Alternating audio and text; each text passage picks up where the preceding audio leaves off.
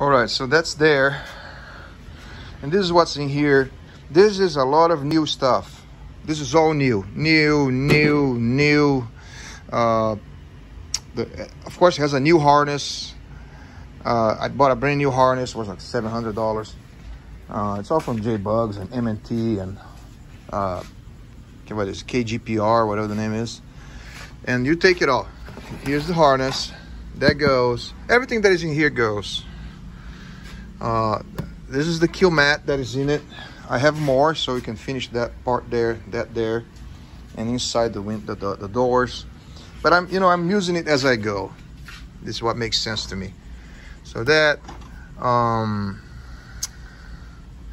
again, the harness is here. I don't know if you can tell, but because it's very dirty, but this is laced. It's hard to tell because I laced black on black and I put a reflection of blue on it. But if you're gonna paint it, which you probably will, you don't care, right? I mean, I like red rods, so I was gonna leave it flat black, flat white with lace top.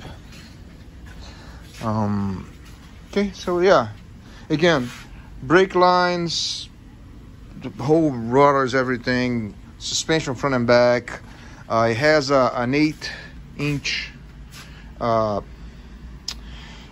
narrowed beam in the front, of course adjustable. That is the original cooling, runs underneath the car with the metal conduit. And now this is not rusted. It might look rusted, but it's not. This is, you see when I open it, there's no rust there. This is just surface rust. This is the stock from the car, from this body, the red one. And I love that it doesn't have the pan there, because it helps cool it off.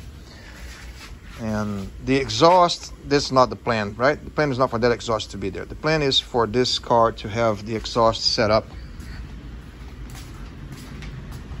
like this. Right, so this is on my wall. This is the build. Those are the images from Robert Design. And by the way, I have all the rubber.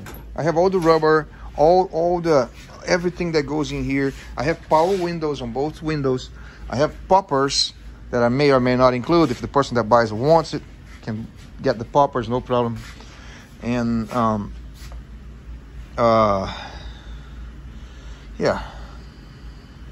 So I already installed this. Is again new rubber everywhere. I installed the top, and I have to install the bottom. It was missing, so I ordered it, and now we have a bunch of it. We have a lot of extras channels there to use.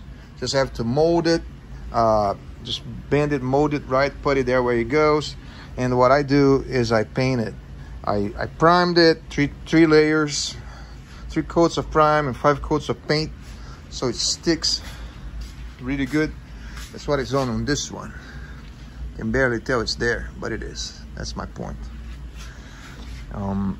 Yeah, so I have all the trim that goes everywhere, that goes with the car. I have all the rubber. I have trim here, here, here. There's trim that goes here. It's everything. This here, I still haven't bought the cover for this, and I don't think I will, to be honest. Even if I keep the car, I don't think I will. Excuse me. I'm gonna cut a piece of foam, excuse me, glue it there, and upholstery there. All right, I'm gonna show you the engine.